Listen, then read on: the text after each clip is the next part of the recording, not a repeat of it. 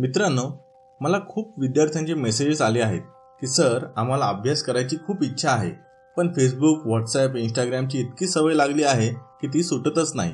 त्यामुळे आजच्या व्हिडिओमध्ये आपण बघणार आहोत की आपण सोशल मीडियाचे एवढ्या आहारी का गेलो आहोत. कारण कोणत्याही गोष्टीचे पहिले कारण शोधले की त्याच्यावर सोल्युशन काढायला सोपे जाते, किंवा असं म्हणूयात की दिलेले सोल्युशन वापरामध्ये आणायला सोपे जाते. त्यामुळे मला वाटते हा व्हिडिओ तुमच्या सर्वांसाठी खूप महत्त्वाचा ठरणार आहे. चला तर मग सुरू करूयात. नमस्कार मित्रांनो, माझं नाव राहुल. शहाणपणमध्ये तुमचं सर्वांचं स्वागत आहे. मित्रांनो, पहिलं बघू की का आपल्याला फेसबुक, व्हॉट्सॲपचे एवढे व्यसन लागले आहे. आपल्याकडे दोन प्रकारचे मन आहे, एक बहिर्मन आणि दुसरे अंतर्मन. बहिर्मनाचे काम तर्क वितर्क लावणे, म्हणजे इंग्लिशमध्ये आपण त्याला लॉजिकल रिझनिंग म्हणतो, आणि अंतर्मनाचे काम बहिर्मनाकडून जी सूचना आली आहे ती सत्यात उतरवणे. खरं हा खूप मोठा विषय आहे. जर तुम्हाला या विषयाबद्दल जास्त जाणून घ्यायचे असेल तर माझा 24 तास आनंदी कसे राहायचे हा व्हिडिओ बघा. लिंक मी डिस्क्रिप्शन मध्ये दिली आहे. तुमच्या ज्या सगळ्या सवयी आहेत त्या अंतर्मनामध्ये असतात. आता इथं आपण समजण्यासाठी बुद्धी आणि मन असा उल्लेख करूयात, म्हणजे तुम्हाला समजायला सोपं जाईल. तुमच्या बुद्धीला सगळ्या चांगल्या वाईट गोष्टी कळत असतात, जसे की व्हॉट्सॲप, फेसबुक वापरणे चुकीचे आहे हे तुमच्या बुद्धीला माहिती आहे. पण तुमचं मन सतत आनंदाच्या शोधात असते. उदाहरण म्हणजे तुमची 6 महिन्यांनी 10वीची बोर्डाची परीक्षा आहे आणि तुम्ही अभ्यासाला बसला आहात आणि टीव्हीवर तुमच्या आवडीच्या हिरोचा चित्रपट लागला, किंवा क्रिकेटची आवड असेल तर T20 सामना लागला असेल. आता तुमच्या बुद्धीला माहिती आहे की अभ्यास केला पाहिजे, कारण परीक्षा 6 महिन्यांवर येऊन ठेपली आहे. पण मनाला आनंद पाहिजे. मग थोडा वेळ बुद्धी आणि मनामध्ये युद्ध चालते आणि शेवटी मन जिंकते आणि तुम्ही टीव्ही समोर जाऊन बसता. असेच फेसबुक, व्हॉट्सॲप बाबतीत सुद्धा होते. जेव्हा तुम्ही फेसबुक ओपन करता तेव्हा तुम्हाला तुमच्या मित्रांच्या आयुष्यात घडत असलेल्या नवीन नवीन गोष्टी दिसतात. तुमच्या फोटोला किती लाईक्स मिळाले, किती कमेंट्स आल्यामुळे तुम्हाला एक फील गुड फॅक्टर येतो. आणि एकदा तुम्हाला तो क्षणिक आनंद भेटायला लागला की परत परत तुम्ही तीच गोष्ट सारखी करता, कारण तुम्हाला तो क्षणिक आनंद भेटायला लागतो आणि मग त्याचे तुम्हाला व्यसन लागते. हेच व्हॉट्सॲप आणि इंस्टाग्रामच्या बाबतीत घडते. आणि एकदा का तुम्हाला ह्या गोष्टीचे व्यसन लागले की मग ते तुम्हाला कंट्रोल करायला अवघड जाते. त्याच्या विरुद्ध ज्यावेळेस तुम्हाला तुमच्या हिताच्या गोष्टी करायच्या असतात, जसे की अभ्यास करणे, व्यायाम करणे, नवीन गोष्टी शिकणे, यात काहीच आनंद भेटत नाही. ते करताना उलट थोडा त्रासच होतो, कंटाळा येतो, रटाळवाने वाटते. पण ह्या गोष्टी केल्याने तुम्हाला आनंद थोडा उशिराने भेटतो.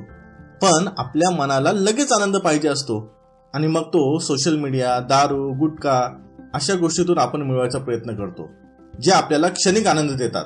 मग ह्याला उपाय काय ते आपण एक एक करून बघूयात. पहिला उपाय, आयुष्यात काहीतरी मोठं ध्येय ठेवा.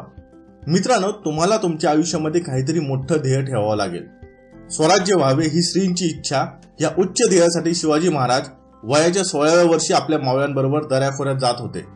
जेव्हा तुमचे ध्येय ठरलेले असते तेव्हा तुम्हाला असे क्षणिक आनंद किंवा अडथळे त्रास देत नाही, कारण तुमची नजर तुमच्या ध्येयावर असते. तुम्हाला त्याचा ध्यास लागलेला असतो.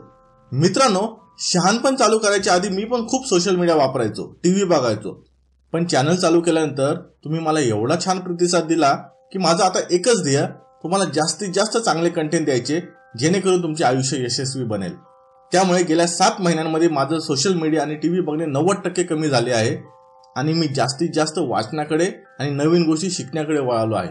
त्यामुळे आयुष्यामध्ये मोठे ध्येय ठेवा. दुसरा उपाय, मन आणि बुद्धीमध्ये मैत्री. मित्रांनो, जेव्हा आपल्याला कुठल्या गोष्टीचे व्यसन लागते तेव्हा नेहमीच आपल्या मन आणि बुद्धीमध्ये युद्ध होते. इथं आपण काय करायचे, दोघांमध्ये मैत्री कशी होईल हे बघायचे. म्हणजे समजा तुम्हाला व्हॉट्सॲप बघायची इच्छा झाली की मनाला सांगायचे, मी आधी 1 तास अभ्यास करतो, मग मी 5 किंवा 10 मिनिटं व्हॉट्सॲप बघेल. किंवा एखादा चित्रपट बघायचा असेल तर आधी स्वतःला टार्गेट द्या. हा चित्रपट बघायचा असेल तर ह्या विषयाचे मी एवढे धडे पूर्ण करेल आणि मगच चित्रपट बघेल.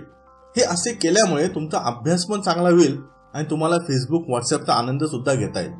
अजून एक गोष्ट स्पष्ट करतो मित्रांनो, फेसबुक, व्हॉट्सॲप वाईट आहे असं मी अजिबात म्हणत नाही. फक्त त्याचा अतिरेक झाला की ते आपल्याला घातक ठरते. तिसरा उपाय, आजच्या तुमच्या सवयींमुळे भविष्यात काय होईल याचा विचार करा. मित्रांनो, तुमच्या ज्या आजच्या सवयी आहे आणि त्या कायम तुम्ही ठेवल्या तर 5 वर्षानंतर काय होईल याचा विचार करा, किंवा 10 वर्षानंतर काय होईल याचा विचार करा. तुमच्या बरोबरचे जे मित्र असतील त्यांना चांगले टक्के मिळाल्यामुळे चांगली नोकरी भेटेल, किंवा ते चांगला व्यवसाय निवडतील, त्या आयुष्यात लवकर सेट होतील, नवीन गाडी घेतील, बंगला घेतील आणि खूप पुढे जातील. पण तुम्ही तुमच्या घाणेरड्या सवयींमुळे अजून चाचपडतच असाल, काही दिशा नसेल.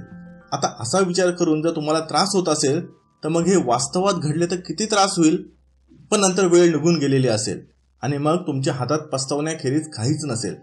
त्यामुळे फेसबुक, व्हॉट्सअप ह्याच्यामधून मिळणाऱ्या क्षणिक आनंदापेक्षा तुम्ही जेव्हा तुमच्या आयुष्यात एखादे ध्येय गाठता तो खरा आनंद असतो. कारण तो आनंद समाधान देतो आणि क्षणिक आनंद पश्चाताप देतो. आता हे सगळं तुमच्या हातात आहे की आता क्षणिक आनंदाच्या मागे लागायचे का आता थोडे कष्ट करून पूर्ण आयुष्याचा आनंद घ्यायचा. मित्रांनो, मला वाटते सध्या या व्हिडिओची गरज सगळ्यांना आहे. त्यामुळे हा व्हिडिओ जास्तीत जास्त तुमच्या मित्रांना, नातेवाईकांना शेअर करा.